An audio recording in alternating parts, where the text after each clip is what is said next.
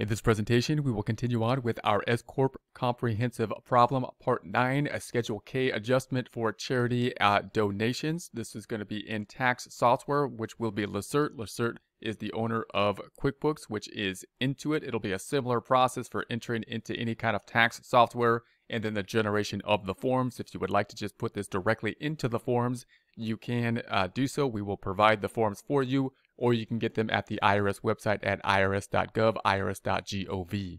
Here we are in our 1120S. We're now going to go to our Excel worksheet. We're going to be concentrating this time on the charitable contributions. That's going to be down here. I'm going to make those orange, so I'm going to make them orange so we could see them. The green ones are the ones we're done with, so I could make these items green and say that we have checked those off. We've checked these off, so the green items have been completed. We're now in the charitable contributions. We're going to do this in a similar process. You'll recall that when we entered this into the software, we said, hey, I know that there's going to be a problem with charitable contributions and it's going to go someplace else, but we want to tie into the income that's been given to us, and therefore we forced it to work in the software by putting it in the books as a deduction, noting that we'll go back to it later. So the deduction then is going to be down here in other deductions. So now what I'm going to do is take it out of other deductions, basically, that 8,000 out of other deductions, and put it in as some kind of adjustment, which is going to go on the Schedule K. Let's see where it will be on the Schedule K, and we'll do this in a systematic way. We know the Schedule L is in balance right now. We're going to do a journal entry to hopefully be back in balance again. So we could check that. We could say page 4, we are in balance here. And what we're going to do is adjust this, and then that'll adjust in a way that we should remain in balance, hopefully. We know that in page 1, we have the 57,510. So now let's go to page 3. This is where the charitable deduction we think it should be. There it is, charitable contributions. So I'm going to go here and say that's where the adjustment should be, I believe. I'm going to right click on that and jump to it. And then we're going to say that it's going to be this item. And I'm going to then go back over and say that the adjustment should be for $8,000. $8,000. So I'm going to say, all right, 8,000 here.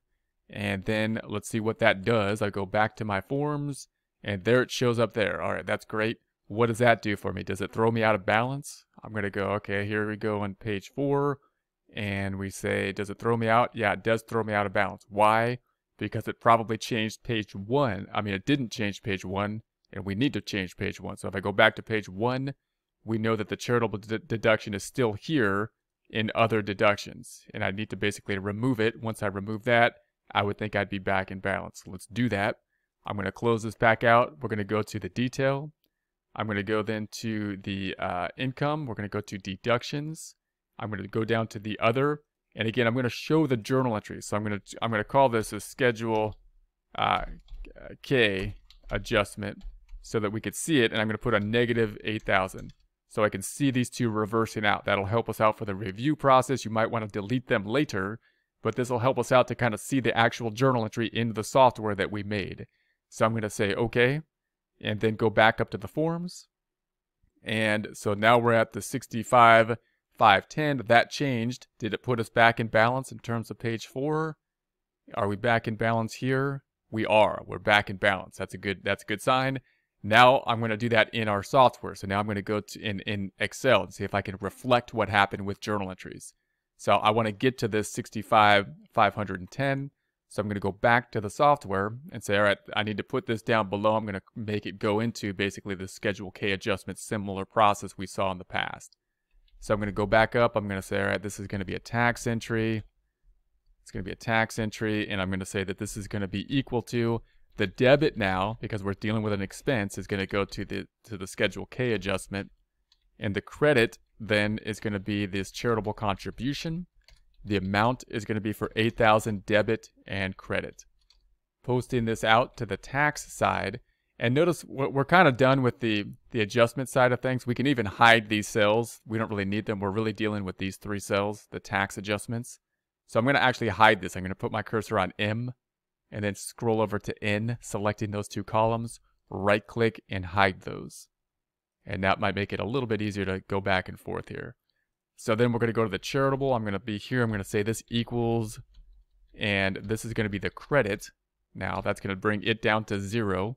And then the other side, we're going to put down below That's going to be here in P42. I'm going to say this equals, and scroll back up, and that's going to be the debit. So there we have it.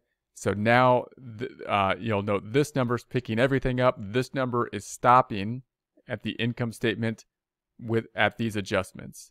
So let's see if we can tie out our income numbers to the tax return. We go back to the tax return. We're at 65,510. There's the 65,510. That looks good. Back to the tax return.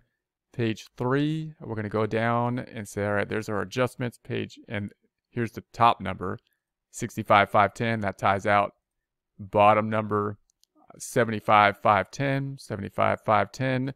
There's the 75,510. Started at 65,510. The adjustments are those Schedule K adjustments, which are the reconciling items to get us to the 75,510.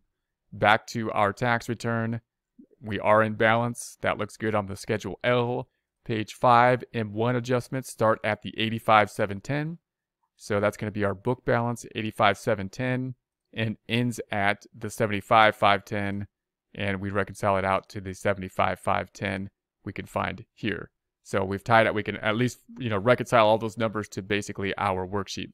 Next thing I'm going to do before we move forward is I'm going to make all the green items, which I don't have a problem with. I'm going to make all of those no color. So we only see the yellow instead of all this color here. So the yellow ones are the only ones that we need to deal with. I'm going to ungreen all these. Ungreen them. I'm not sure if that's a word, but they're green. I'm going to make them not green. So I'm going to ungreen them. And so those are, and I'm going to make this middle column all blue, because that's our adjusting column. Let's make that all blue. And so there we have that. So now we're just going to deal with these yellow items. This one, I can make that's done now. So that one is gone. And then we could go to our open items here, and we wanted to say that we had the charitable here, and I'm going to cross that out. That has been completed. Let's save this, and then we'll move on to the next one next time.